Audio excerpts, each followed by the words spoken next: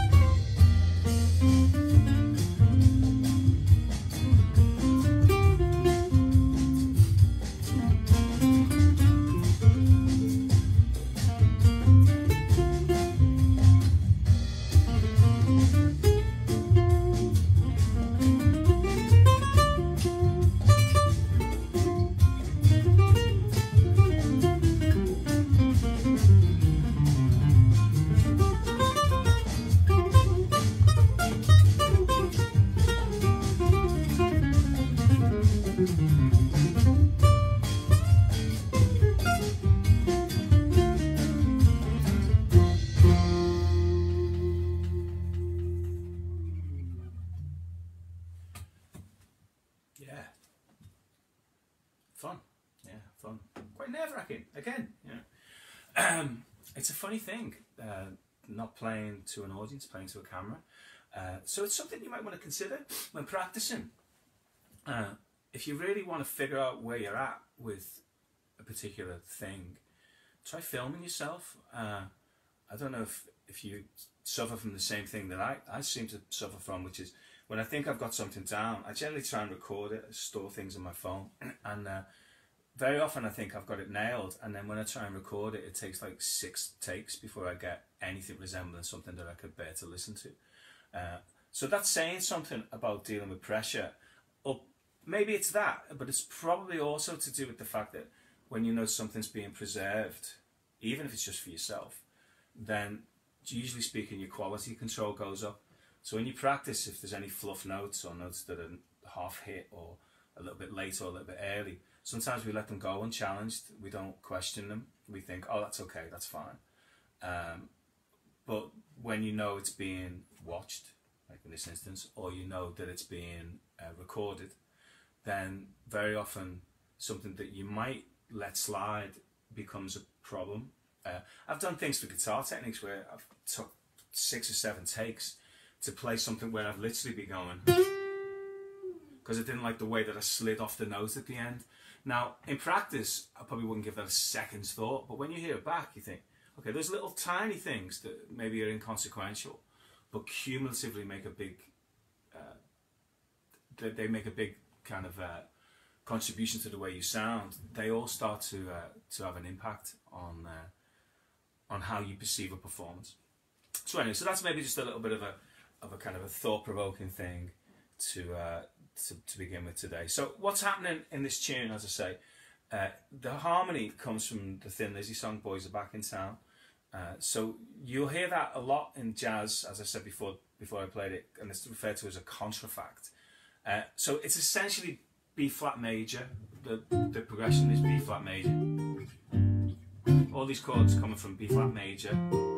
And then there's one instance when it goes. I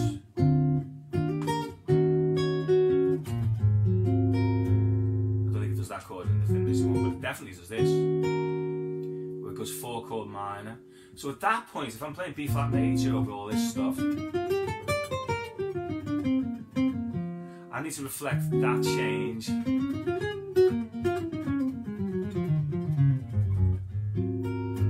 That needs to happen in the melody that I'm playing.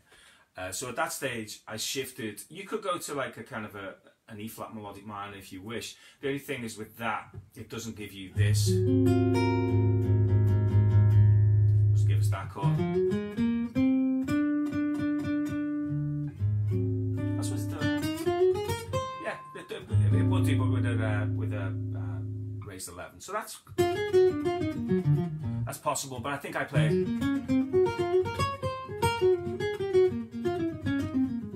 I play more Dorian type ideas, but both of those things are available to you.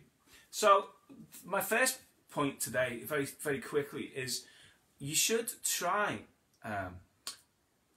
to really make the major scale work for you. I alluded to it last week. I think sometimes what we think when we're going to play jazz, you think you need to know all this complex stuff. You know, if you don't know your Lydian dominant from your altered dominance from your Mixolydian flat 6 or whatever, then you're never going to make a jazz musician.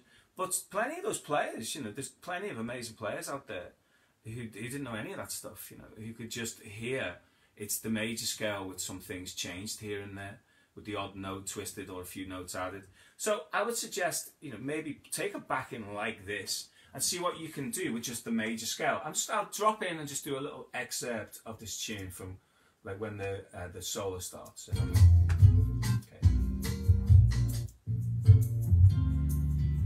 Okay, so this is just B-flat major scale with that change I said before.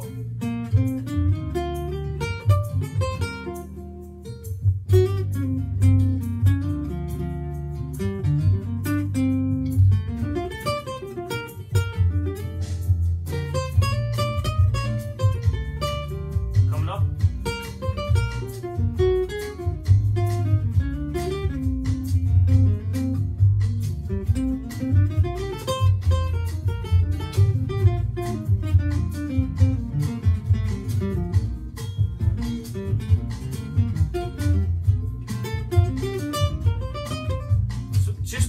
major scale, but trying as best as I can to not just play it as a scale, just as a scale. So trying to find melodies.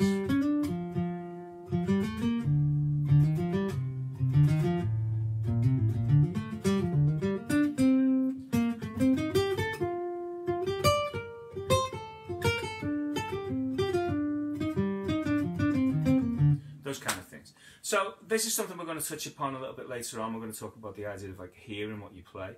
So even though I'm not actually singing out loud, as I'm playing, I'm hearing these things in my head.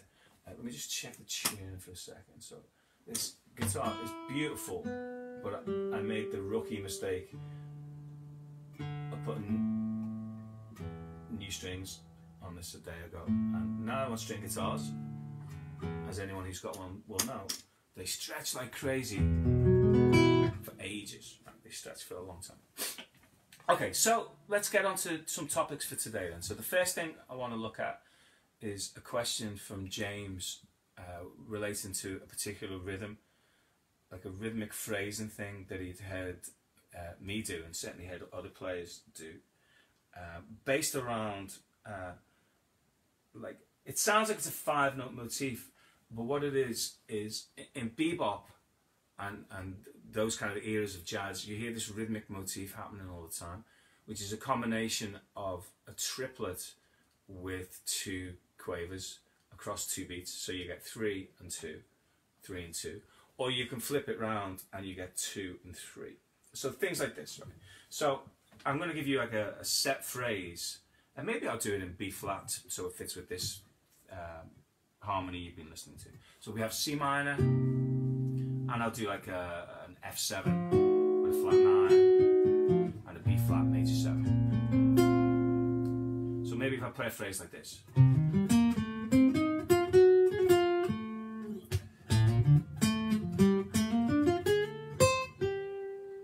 Something like so. And that's like a classic bebop phrase, the kind of thing you might hear Charlie Parker play, or any of those amazing guitar players who listen to Parker. Like Jimmy Rainey's good for this kind of stuff.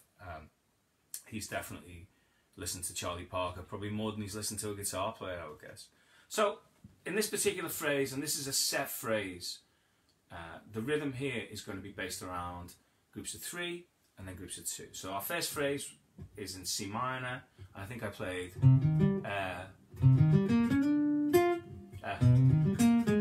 that was it. Something like that. So I went. So that's a C minor 7 arpeggio. With the an approach note to begin with, so B to C, and that's on the and of 4. 2, 3, 4, and. Then we have a triplet, or 1 triplet, 1 triplet, 2. So 1 triplet, 2. So, and then another one of those approach notes, which is approaching the major 3rd of the F7. So they're swing 8s.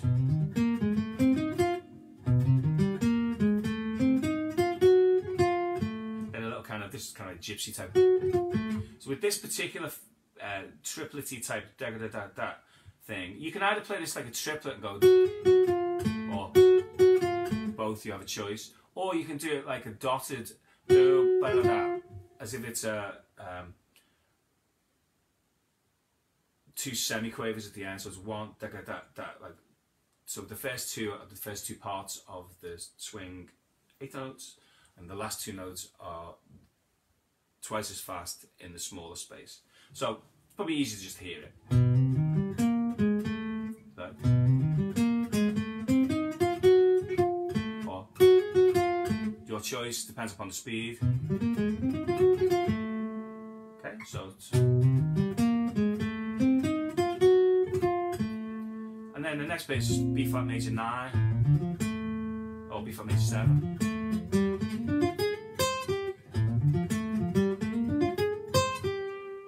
Like so, and that's kind of a Borelli.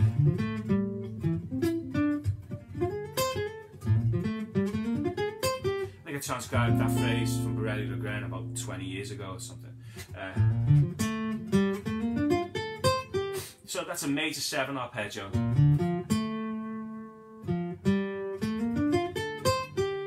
Resolving to the 6. Or you could argue it's going in that case to a G7. So in total, the whole phrase.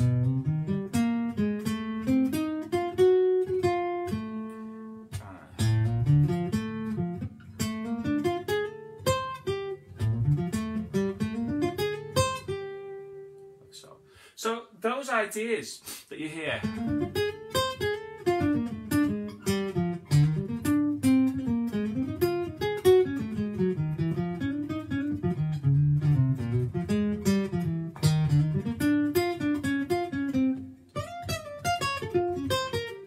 that kind of rhythmic idea,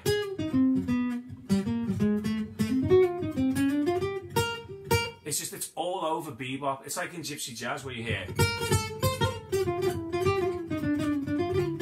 certain rhythms that you hear time and time again, and in bop it's, you know,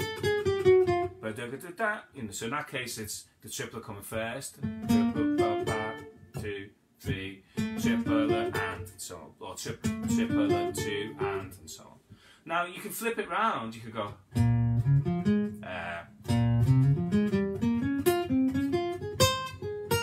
it's where you have the quavers first and then the triplet second.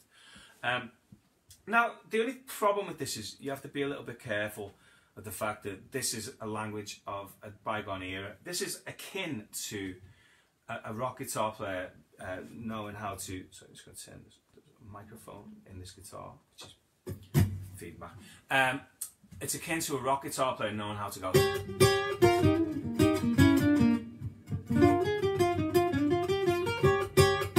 You know, and trying to pass that off as 2020, you know. Of course, if you hear any guitar player go doing that kind of stuff, it just instantly sounds like Chuck Berry from the, you know, the 60s or whatever, maybe even the 50s, in fact. So the same thing, you know, if I'm trying to pass off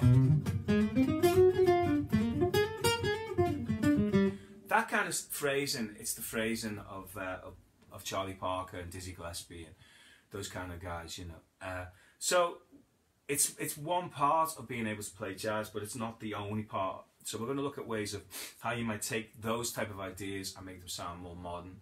So I'm hoping that all of these things are areas that you might be interested in developing. So that rhythm is something to really work on. So, and you often find it associated with like arpeggio based playing. Things, a lot of these lines are based on the interval of thirds.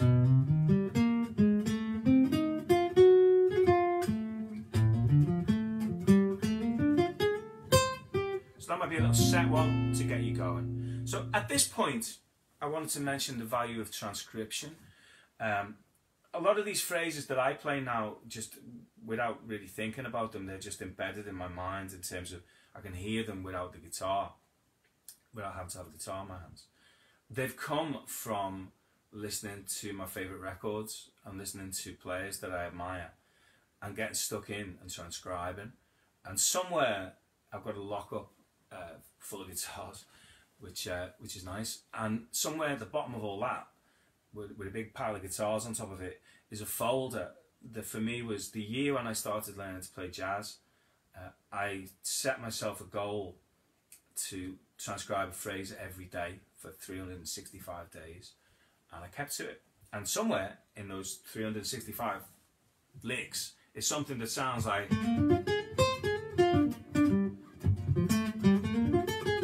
That might have been that, actually. And it came from Borelli Legrand's Standards album, the Blue Note record that he did, where he plays Donna Lee and Days of Wine and Roses and all those kind of tunes. And that was a phrase that at the time, it just stood out, and I thought, okay, what is that phrase? How do you play that? Where might you use it? And then consequently, every time that I hear anyone else playing it now, I kind of possess that idea. It's mine. It's something that I can use too. And I'm not suggesting Borelli invented this, but it was something that he used more than once on that record. And there was a before and after. There was a before I knew what it was, and then by transcribing it, there's the after. Now I understand what it is. It's a major 7 idea using a particular rhythmic concept that I hear everywhere now. And it's almost unavoidable. Once you've transcribed something, you'll begin to hear it everywhere, which is a really, really great thing. It's the best way to sort of unpick the music, I would suggest, you know, to kind of dissect what's going on, so that when things are happening and it's all coming at you thick and fast, you can understand, you know, it's probably the difference between, you know, learning to speak French by, you know, reading a textbook, and that's one way. And then you go to France and you hear people speaking French around you, and it's too quick, you know. But occasionally you'll pick out the odd phrase. You think, oh, okay, I know what that means. You know, I've figured out what ça va means or whatever. So, and then you'll hear it being used. So that's like getting into jazz and then hearing, oh, okay, now I know what that is. So anytime I hear anyone going, you know, which is the reverse, you know, the two before the three, rhythmically it's not going to confuse me. It's going to be something that I kind of think, okay, I know that. That's something that I know, and I'm unlikely to forget. Whereas if I let someone else do it all for me, then you don't have that first-hand experience. Meaning, you know, let's just get a book of bebop licks and work through them. The problem with them is, how do you develop a relationship with those ideas that they really stick? So for me, you know, will always be Borelli Legrand Standards album. You know, even though I hear it on 1,000,001 other things and I use it myself, that's where it came from. I'm not going to forget it, I wouldn't have thought. So consequently, I don't need to keep practicing it all the time, because it's there, you know, these things are there.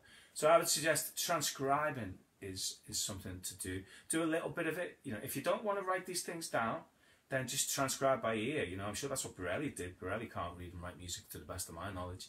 So, but he's definitely listened to Django, and he can play all those things, you know. They're kind of in his vocabulary, as it were. And it's a really powerful thing to do. I think I would suggest that, you know, with a few rare exceptions, it's what most good players seem to have done, you know. There are some players who claim to have never transcribed, but they may be fortunate in the fact that they might be surrounded by music. You know, if you lived in your Harlem in the 1950s or whatever, then you could probably go and see the Count Basie band, and next door Dizzy Gillespie was playing or whatever, and you're surrounded by music. It's inevitable you're going to hear jazz in a certain way. Whereas if you're like me, and I was brought up on the Beatles and Jimi Hendrix and all that kind of stuff, then being able to hear and understand what Duke Ellington's doing and figuring out what the, you know, what the rhythms are that Miles is playing, that's not first language for me, that's second language. I had to kind of jumpstart that, and one of the ways to do it was by transcribing stuff. Yeah. So that would be my my point here about that. So try and do as much of that as you can. You don't have to do loads of it actually, but do some of it. You know, some's better than none. Okay, so the other point I wanted to make about this, I'm just checking with my notes, with this particular phrase, you may have noticed a kind of an unusual finger in here for the major 7 arpeggio. So I'm playing B flat major 7. Conventional B flat major 7 arpeggio is usually played like something like this. I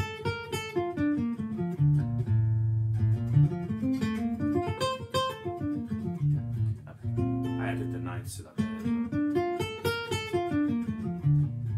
Okay, now this is a bit like, right, I'm going to say like refingering. This is this topic, if you want to put a title on it, we can call this refingering for expression purposes, right? So coming at this from the blues, which is where I came at guitar from, for blues rock. Right? If I was playing B flat minor pentatonic scale, I probably wouldn't dream of ending a phrase like this,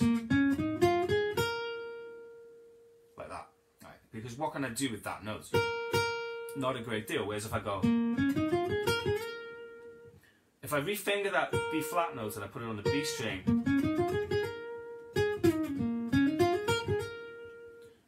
obviously not on this guitar, but on any other guitar, you can bend to it, you can slide to it, you can jump to it, you can hammer on to it. Whereas this kind of feels, you can maybe do that, but it still feels kind of weak. So likewise, so refingering it means that I can be more expressive.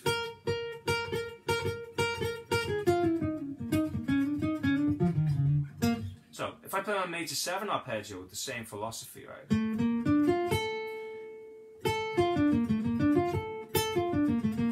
What can I do with that, you know? Well, you could do that cliched line, which is, you know, kind of, it's up there with the lick, you know, that kind of thing. That's not a million miles away from playing the lick. That doesn't feel like I can do a great deal with that particular note in that location. Whereas if I I place it on the B string,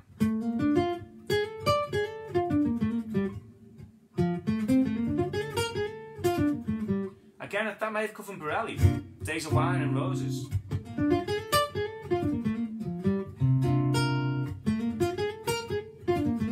The start of Days of Wine, if you listen to that tune, whatever.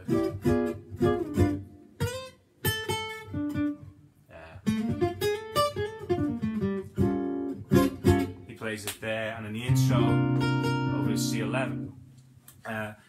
So again, it's funny how these things that I transcribed years and years and years ago still make an appearance in my playing. So that by placing that note on the B string, it allows us to do more expressive things such as to hammer on,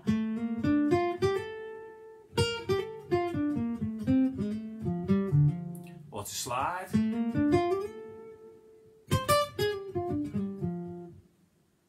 and if we were playing on a steel string guitar, you could bend to it. You know. So always be on the lookout for these things. So even though you might see a really efficient fingering, like so, and I'm not saying don't play that, but I'm also saying be on the lookout for things like where you might read.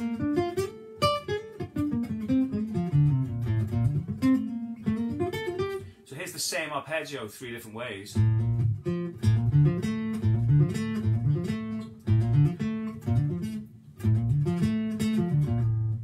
And all of which, they all have different potential from a phrasing perspective. So that would be the next point. Just be aware of like playing around with fingerings. So instead of that note always being there, it could be here. It could be so on and so forth. So that kind of knowing the fingerboard well enough to be able to move stuff into different locations is a good thing, I would say. So I'm hoping that wraps up that first idea, James, and you got something from that. So just to recap one more time, the lick that I played, if I remember it rightly, was something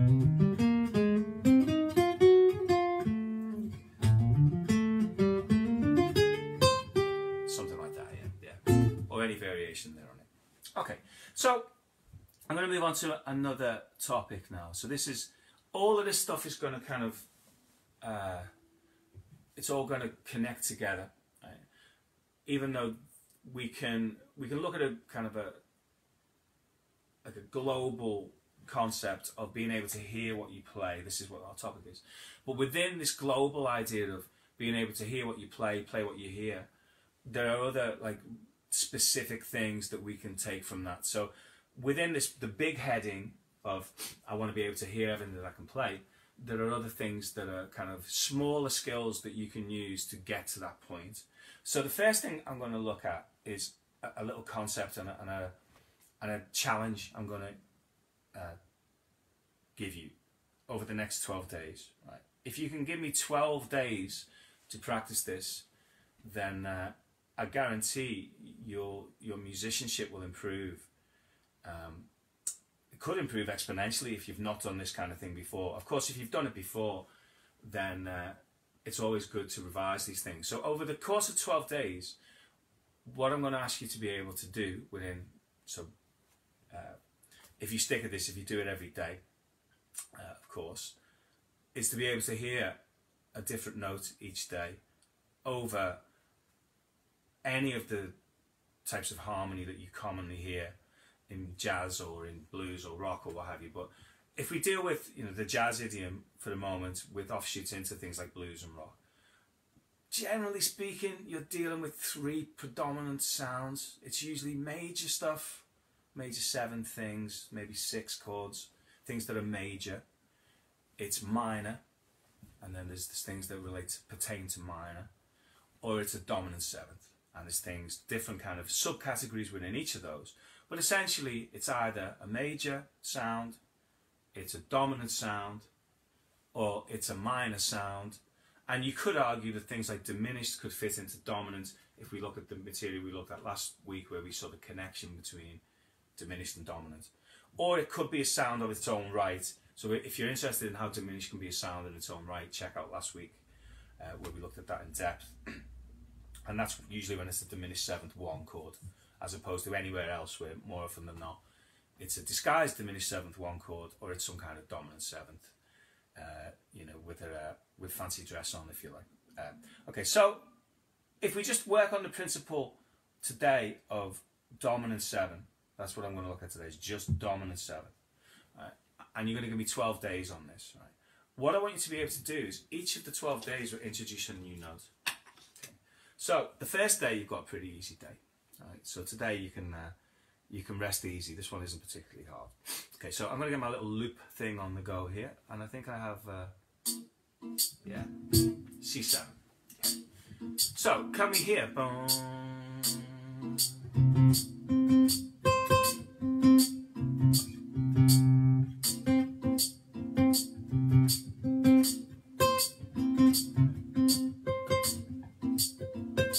Can you hear that note? I mean, really hear it. I mean, clearly hear that that's the root note.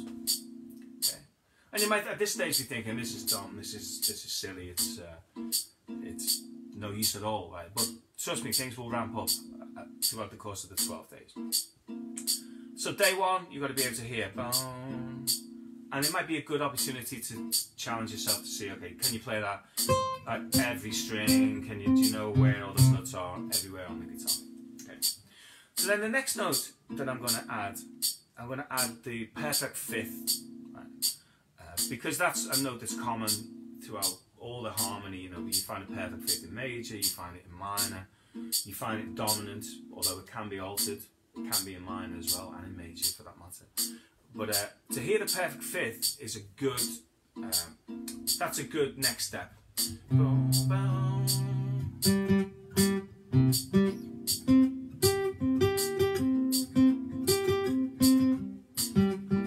I'd suggest being able to hear it above and below, so meaning when you invert it, so meaning if I go from C to G, that's a perfect 5th if we go from low to high.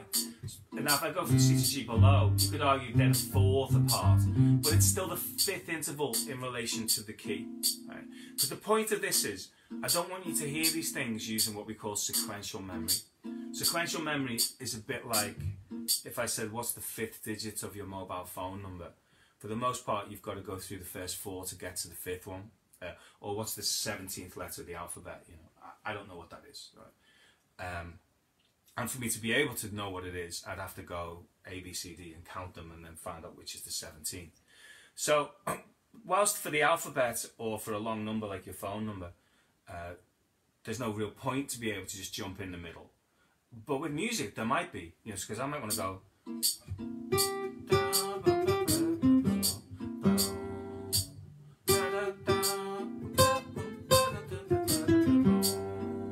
I don't want to necessarily have to go 1, 2, 3, 4, 5 to get to that note. I want to go ba da da da da and hear that note.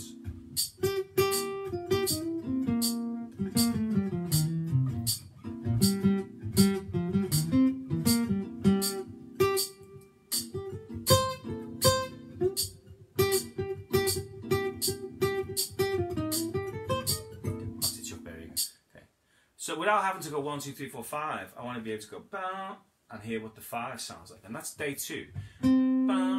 That's what the 5 sounds like, and where is it? You know, okay, so it could be there or it could be there.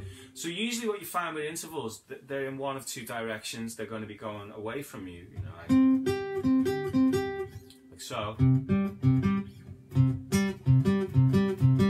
that way, or they're going to be going that way, or even octaves apart. So in that case, you could call that a 12th, I guess. But it's still down. Can I hear what that sounds like? Down, the 5. If I can't, I'm guessing. Right, when I'm playing, if you can't hear it, you're guessing. Now, that said and done, right, this is a 2-way street. Right, so this concept of play what you hear, right, is also hear what you play. So I personally couldn't hear a perfect 5th until I'd gone a million times, you know. Boom, boom. Okay, now I've played that. Pay attention to what I've played, and then that becomes a sound that you hear. So it's a 2-way thing. You know, you have to sometimes play things in for them to then come out as things that you can hear. So pay attention when you play if you're playing a pattern and you're not really 100% sure what it's going to sound like, pay attention to that so that then the next time that you want to recreate that sound, you know what it is. So that's what I would suggest. So how I see tonalities is like a series of concentric rings, like kind of like, let me turn the volume down, like as if you've got these sort of like fields of orbit around the center of gravity, which is the tonic. So in C7, right in the middle, right, rather than seeing a scale and a line, right in the middle C exists, and that's like the sun, you know, everything revolves around the sun. Yeah? The next level, or the next layer, if you want to think of it that way, is the notes that belong in the triad. So we've already dealt with the fifth, then the major third,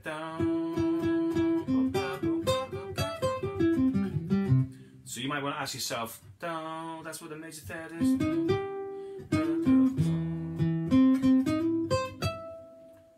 Where that is, and again,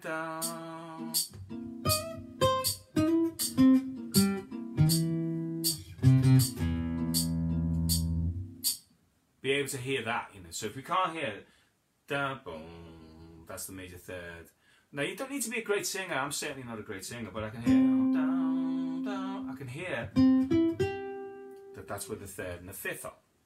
Okay, so that's like the next layer, if you like. Root in the center, and then day 2, hear the 5. Day 3, hear the major third. Okay, and then day 4, we maybe hear the notes that can be added to the chord to extend the chord. So that would be maybe slightly closer to the sun, would be the 7. In this case, Dom and 7.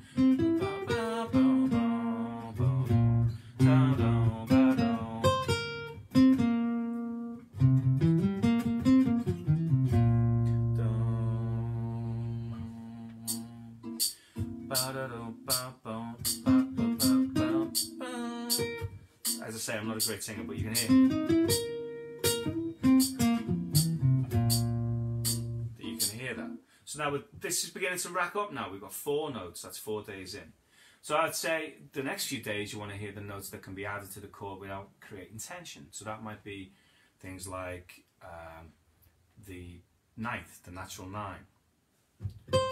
Down. That's what that sounds like. Boom. And that, if you know I Feel Good, yeah.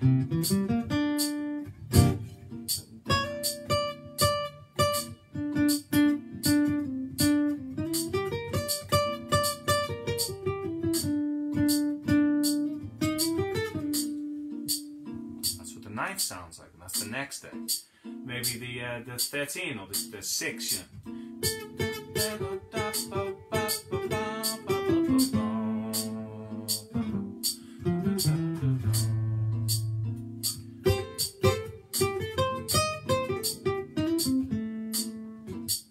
I did something a bit sneaky there. What I did there is I played what should in principle not work. Now, I would include against dominant chords, quite close actually, to the center as it were, the minor third. And you might think, well, minor third, surely that's a wrong note. But what's happened is it's become a sound that we associate with the blues.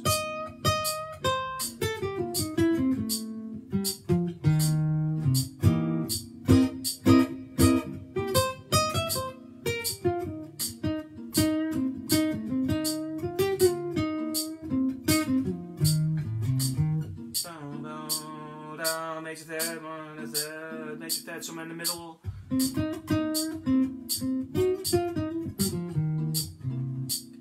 want to be able to hear that. So I would stick that closer than say something like a flat 9.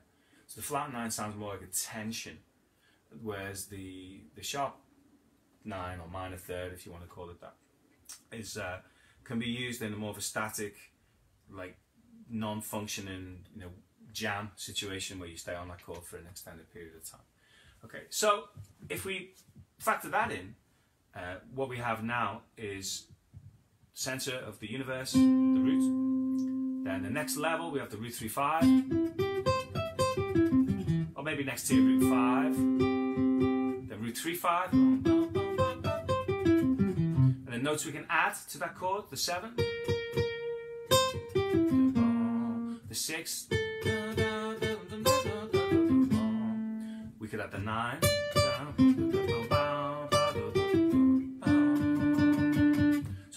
key, maybe you can sing, you know. Da, da, da, da. And it doesn't matter if you're in the wrong octave. I'm not in the right octave if I go bow. But it's clear that I know bow. That's what the 9 sounds like. Okay. You could add the 11.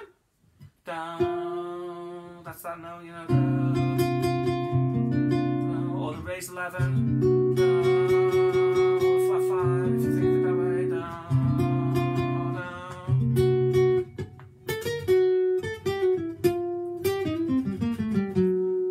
Both, yeah. So down. That's a 11. Down. Sharp 11 or flat 5 if you prefer. It depends what goes with it, which way you call it really, and you see both. So at that stage, by the time we get there, we're really racking up the notes. So far we've had the root, we've had the 5th, that's 2. You've had the major 3rd, that's 3. We've had the flat 7, that's 4. Then we had the 9, 5, 11, 13, 6, 11. 7, sharp 11, 8, minor 3rd, 9. We're nearly there with all 12. There's only 3 missing. There's only 3 that are not there. So what are those 3 that are not there? Well, you have a raised 5. That's 1. So da, da, that's that sound.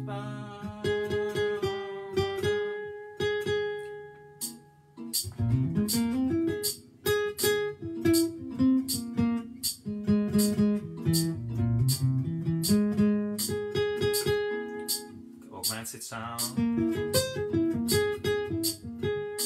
Sometimes that's there instead of the 5. Usually when it wants to go, when it's a sharp 5,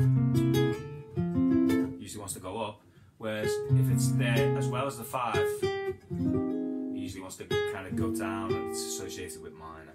But we can look at things like the semantic differences between sharp 5s and flat 6s on another week if you're interested. All I care about is that you can hear it today. And now what you might want to do for things like sharp 5s, whilst I said sequential memory sometimes doesn't help because it's not quick enough, right? You can use an association interval, if you like, to find an interval you're not that clear with. So if you know that it goes the perfect 5th, there's a raised 5, there's flat 5. So here, and there's our flat 5. Now another way to hear these other intervals is to take something that's inside, if you like sequential memory, if that's something that you find it helpful, is we can add these notes to a sound that we're familiar with, like Mixolydian. So I think that's pretty much everything we've played so far in one thing. You know, we said root, we've done that. We said 2, we've done that. We said 3, we also said minor 3rd. So for now, we'll just forget the minor 3rd just for a moment. There's a major 3rd, perfect 4th, we said. We also said flat 5, but we'll scratch that for a moment. 5, 6, flat 7. So we can add the missing notes as chromatic intervals. So if I say a sharp 5, or in this case I'm going to think of it as a flat 6.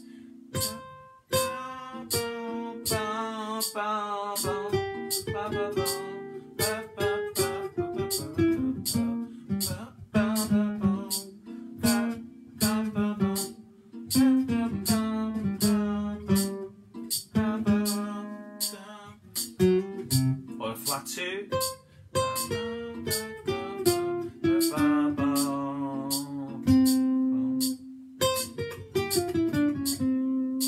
Of course, if we hear it independently, we may group these together to create different scales. The reason why I'm suggesting if you can do this, you don't necessarily need to know the names of the scales.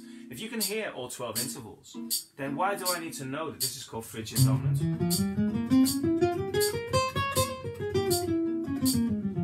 If I can hear,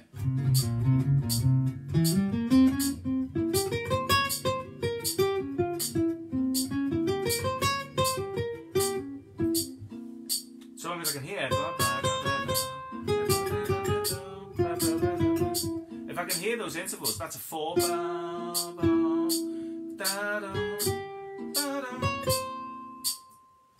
my terrible singing. So, how about taking that on board as a challenge over 12 days? So I'll run through them one at a time.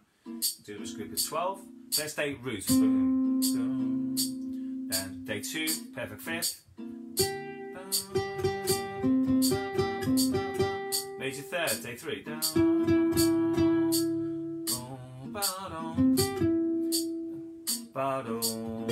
Flat 7. Day 4, day 5, maybe 9. Day 6, the 6th. The 11. Sharp 11. Sharp 5, perhaps. Flat 7. Sorry, flat 2nd, forgive me. I knew that, I said the wrong name. I knew which one I was aiming for. So the only one that I don't think I've dealt with so far is the major 7.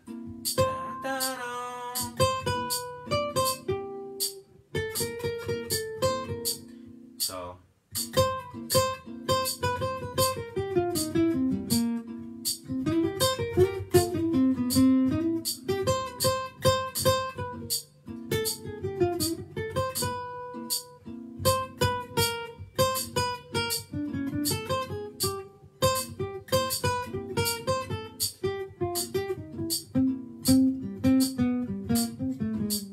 perfectly usable, yeah? That's all 12, I think. I think that's everything. That's every note, all 12 notes. But dealt with in a way that actually makes some sense, as opposed to doing this. Great. What's the 5th one sound like?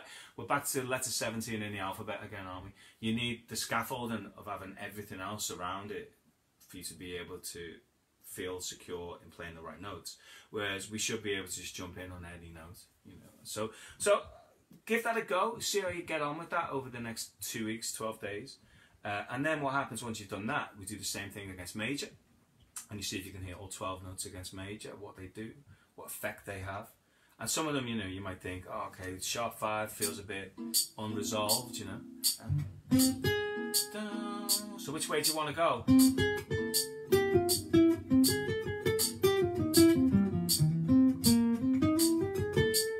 Or do you want to go?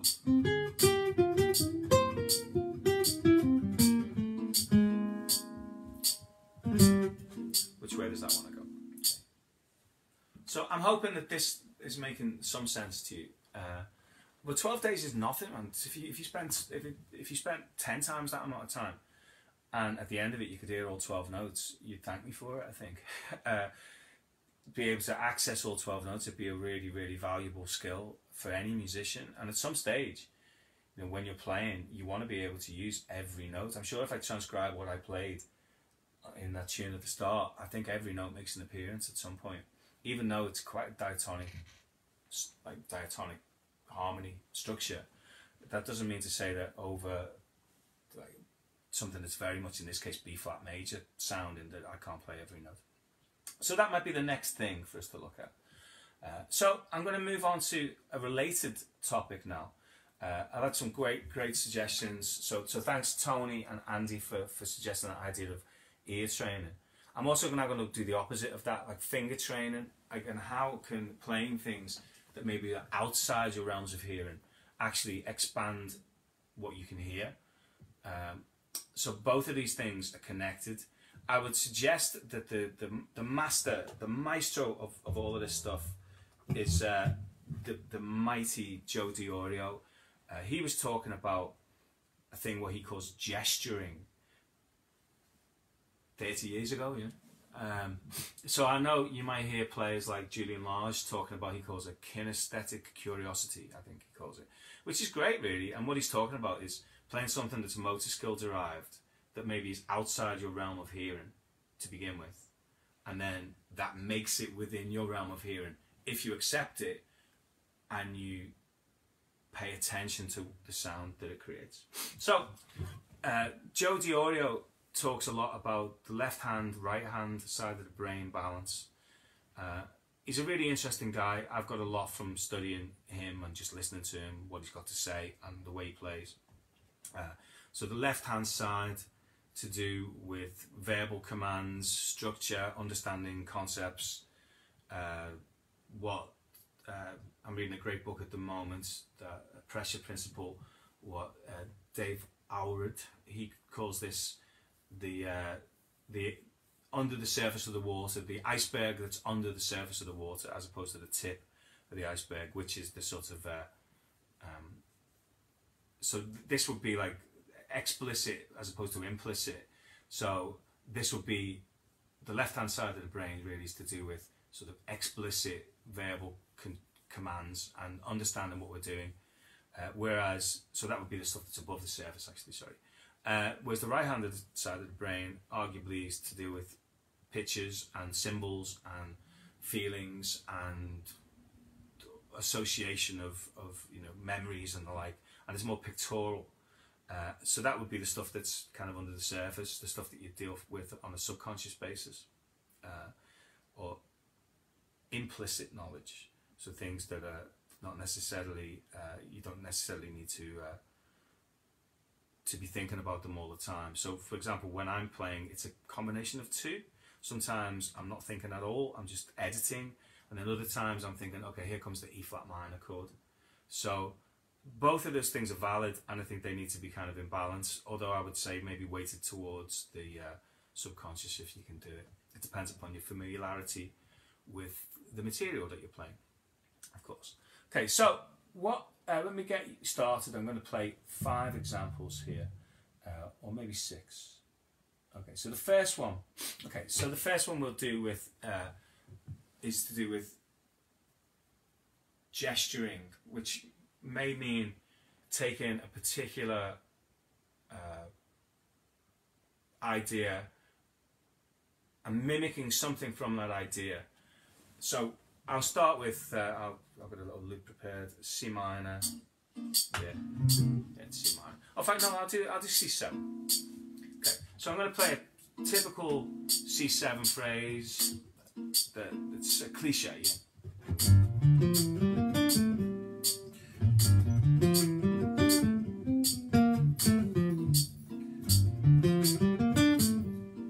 Yeah? Again, so that's like that bebop language that I talked about at the start. So what we have here is an ascending group of thirds, like a G minor 7. Then we go down a step, like a G minor 6 or an E half diminished.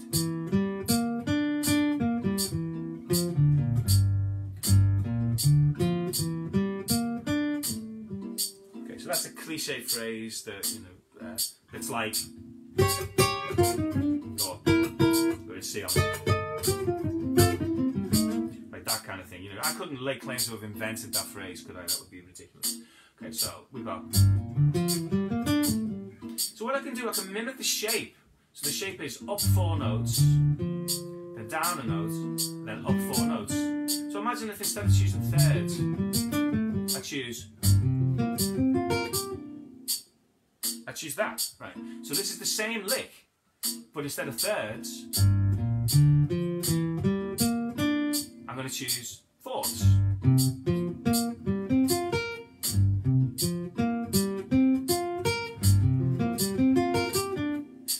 Instead of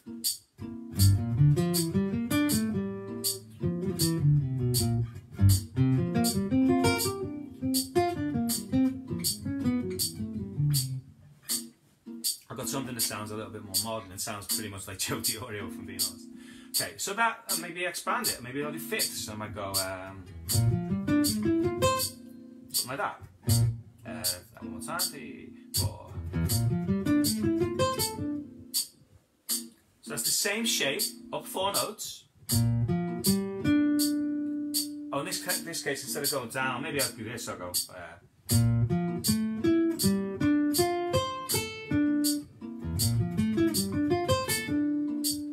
I've got 4 notes ascent based on 5th intervals, and then down, and then up 4, then down 2.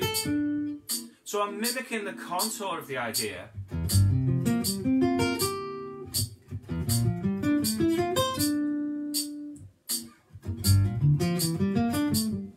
it making sense?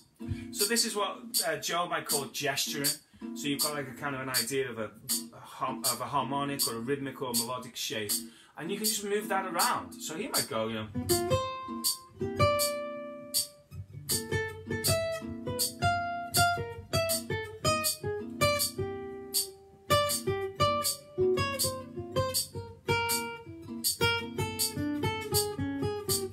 Moving in and out of tonality, you know. It doesn't necessarily have to all be in the right inverted commas key. He's just moving a pattern around. Okay, so let's look at some patterns now. So if I say we take a pattern here, I'll do G minor pentatonic. So now in this instance, I'll switch to C minor. So we'll go C minor. So let's do some patterns. So these are the kind of things that Julian Lage refers to, when he takes a conventional pattern like. So if we do a conventional pattern like.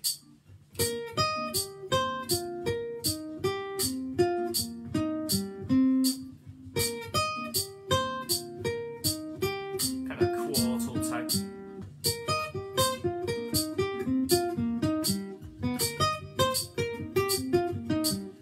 I'm going to mix a little bit of Joe Diorio with this. So Joe might do something where, say, every 4 notes we sidestep a semitone.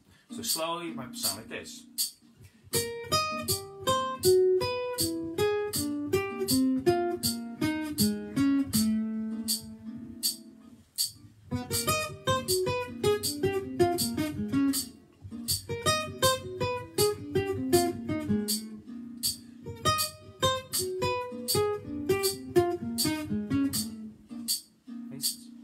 Maybe something like a pattern of 4, so say we do a conventional pattern of 4.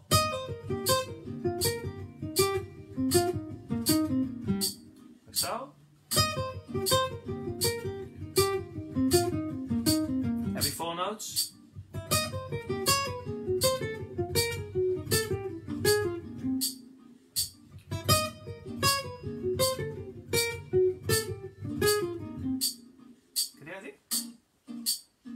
In that case, I'll play at half time, half speed. So I'll do a quarter speed actually, so I can talk. Side step,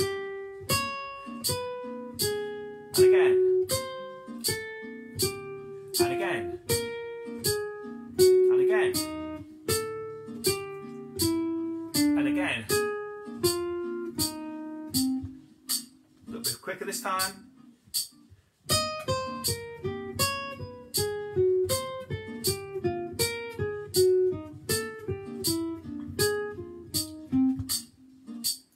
Quicker again. It's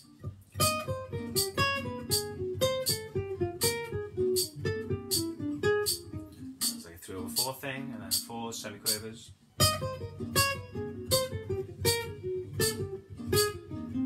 So one of the ones Joe likes to play is this kind of thing.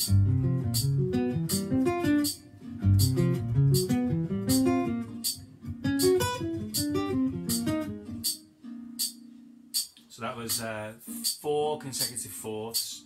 So going from G, I'm going G, C, F, B flat. So that's like his gesture or his shape, if you like. And you could go. With the semitones, in this case, he's going diagonally.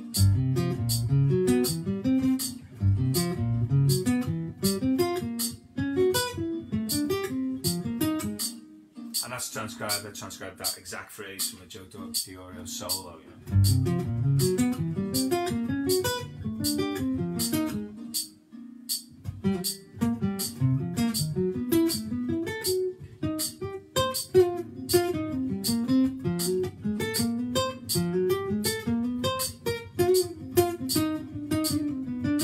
So here's one of the ones I use a lot.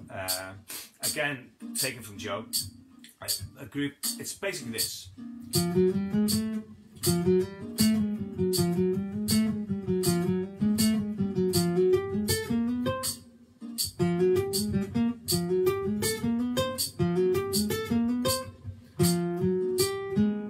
So what this is, it's chromatic 5-note pattern, and every third, this note goes up an octave, and fifth.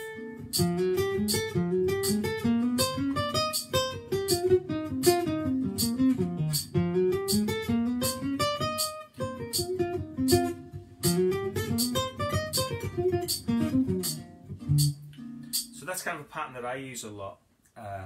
So I'm hoping that this is helping.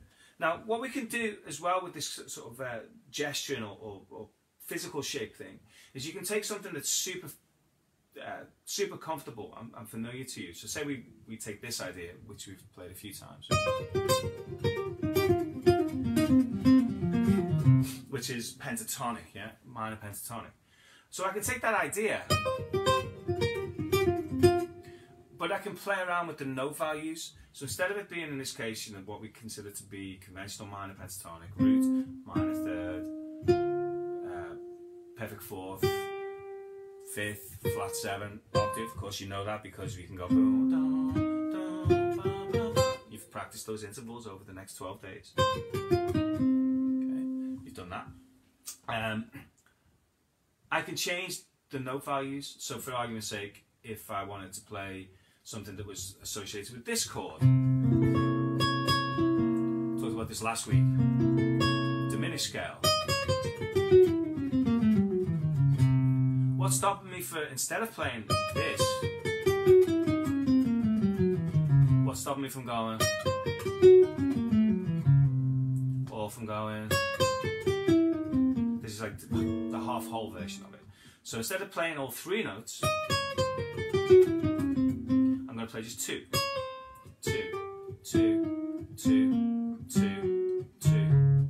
So any of these gestures,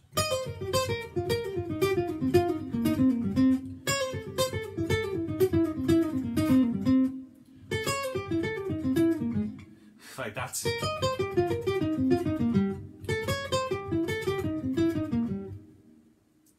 the exact same pattern that I played a moment ago in pentatonic. I did something like,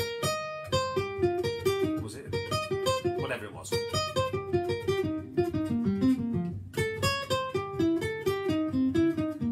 Or whatever you want it to be, you know, if I want it to be whole tone or something like that, if I've got a whole tone scale, you might learn C whole tone scale. But I can also always go, make it by dismissing notes.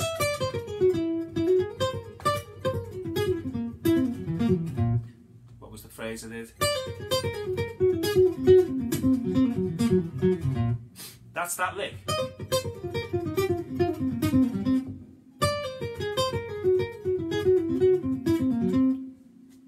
That's the exact same pentatonic lick, you know. I was brought up with bands like Thin Lizzy, you know, so I knew all those. I learned all those kind of things before I even knew what the names of the notes were. I could play that kind of stuff. Right. But then I figured out, can I go?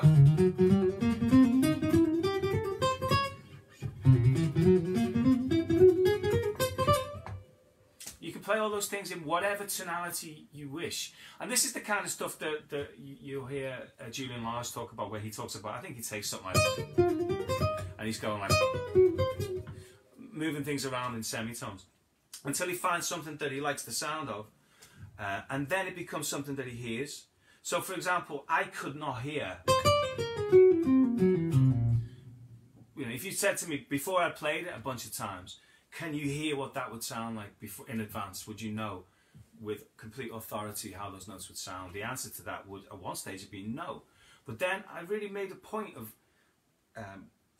trying to make that connection between the things that my fingers might play and the things that my ear might be able to hear. And if something is kind of outside of the outer reaches of that, then figure out what the problem is and really work on it.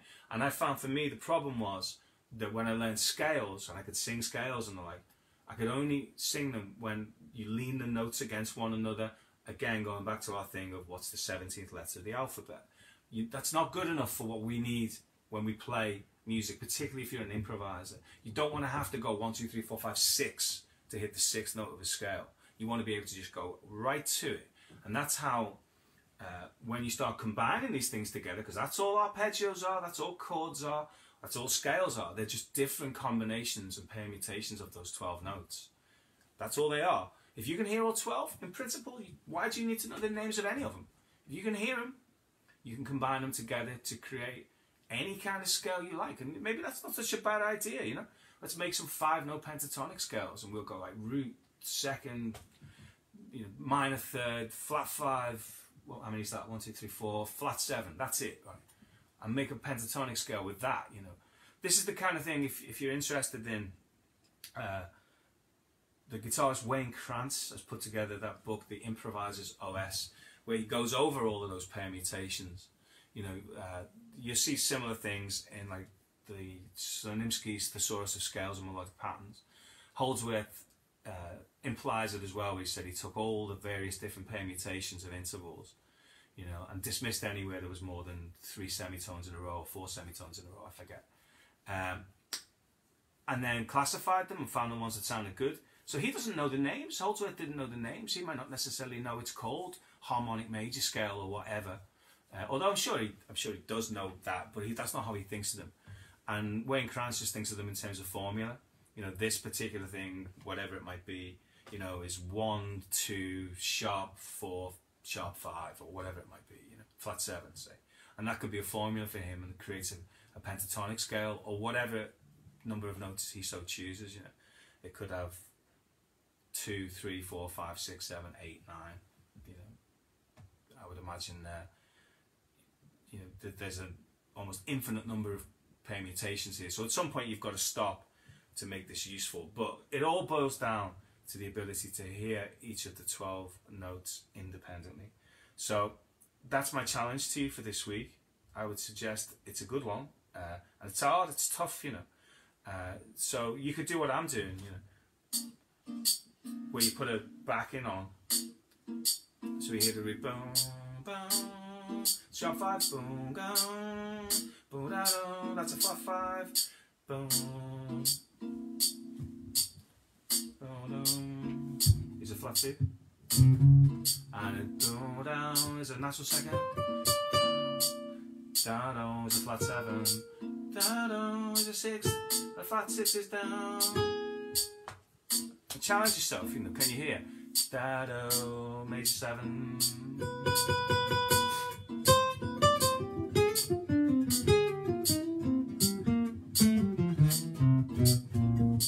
That's how we get one step closer to being able to just think music rather than think C mixolydian with a, you know, whatever it might be, flat second or whatever. We want to get to the stage where we bypass this, and this is where, you know, Django and all those guys lived. You know, they're not thinking this scale against that chord or whatever. What they're thinking is this sound against this harmony. Right? Now the fact of the matter is we can look at it and go, it's this. You know, much the same as you can look at a Shakespearean sentence and analyse the grammar. That's not, I'm guessing that's not what was the intention at the time of composition.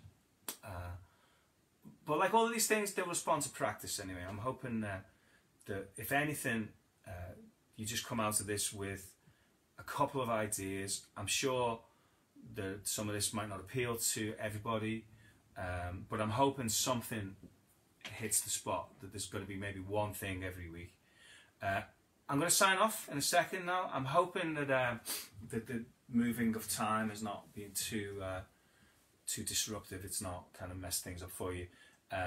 Thanks for your attention. I can see lovely what do you call them, emojis. I can't figure out what they say because my eyesight's terrible. But I'll check out the comments just as soon as we're done. Thanks once again. It's really great to have your support. We're up to number 10 next week, which is great to be celebrated, I think. Stay safe in the lockdown. Please keep the questions coming. I had some wicked questions. So I think that idea of being able to hear everything you play is a great question. So thanks. Andy and Tony both asked similar things. James for that bebop thing. And Jordan for mentioning the kinesthetic possibilities, or curiosity, that's what he called it, which has prompted me to go into a bit of a tribute to Joe Diorio. I can't say enough good things about him. He's amazing. Next week I'm going to kick off with some hybrid picking stuff. I wanted to devote some time to this, and also maybe this isn't the right guitar for that. You find on acoustic guitar, I find the difference between picked and fingers, notes that you play with a pick and notes you play with fingers, is sometimes too marked, it's too great.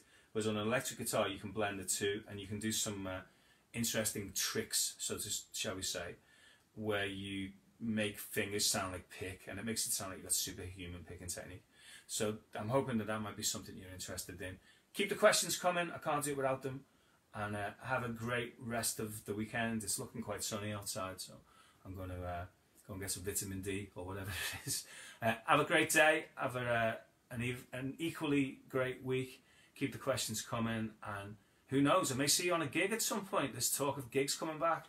Hooray! You know, that would be amazing if we can actually be in the same room. That would be fantastic. So I'm going to have a little think about what we can do with regards to maybe doing a Zoom session. If not for week 10, then certainly coming up soon. And if anyone's interested in that, then let me know. So that's something we could do sort of face to face, virtually, if that makes sense.